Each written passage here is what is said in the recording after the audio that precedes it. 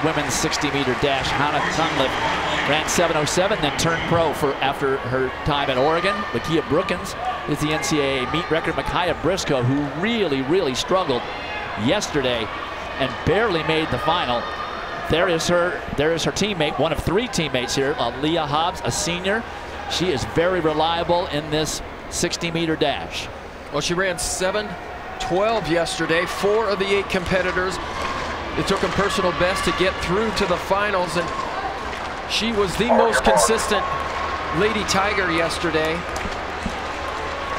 And when she can get a good to an average start, she's always in contention to win. She's got such great top-end speed, just like Elijah Hall we saw in the last heat. And there we get a look at Kate Hall. She had a fantastic prelim yesterday, ran 7:17 as a personal record, seasonal best and a personal best.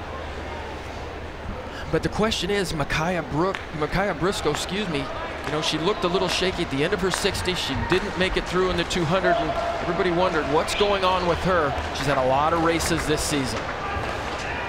4 LSU Tigers in this final. Hobbs with a great reaction to the gun. Briscoe stumbles out there in lane 1. It's Aleia Hobbs and Micaiah Briscoe. Briscoe almost gets it.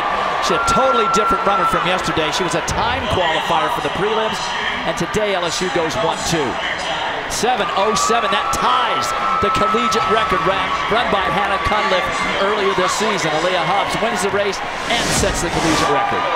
Well, if this is any indication on how this day is going to go, everybody is saving their best for the last meet of this indoor season. Aleia Hobbs absolutely nails that start, as does Micaiah Briscoe on the inside. And when Hobbs can get a good start, nobody can catch her. There you see Micaiah Briscoe on the far right. I thought she might sneak in, just as we said what was wrong with her. Wouldn't surprise us to see her win that championship. But wonderful photo. Nobody dips like the Tigers, that's for sure. And some very needed points from these 2 from LSU. Speaking of points, 21 points for LSU. They went 1st, 2nd, 7th, and 8th. Auburn with a strong performance from Natalia White and Janelle Smith in 3rd and 4th. But Aleia Hobbs, not only the winner, she is now tied for the collegiate record, and she's downstairs with John. All right, that took 7.07 seconds, but Aleia Hobbs assures me explaining how that race went will take longer. Tell me a good story about those 60 meters. I really feel like that was the best race I've executed from the start to the finish. I feel like I got out really well.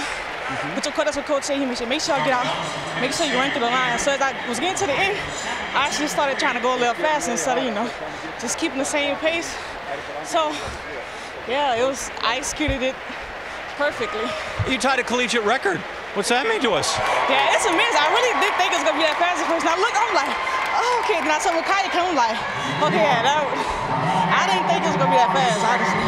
I knew it was going to be a fast race, but I didn't think it was going to be that fast. It was that fast. Aleia Hobbs, champions at 60 meters.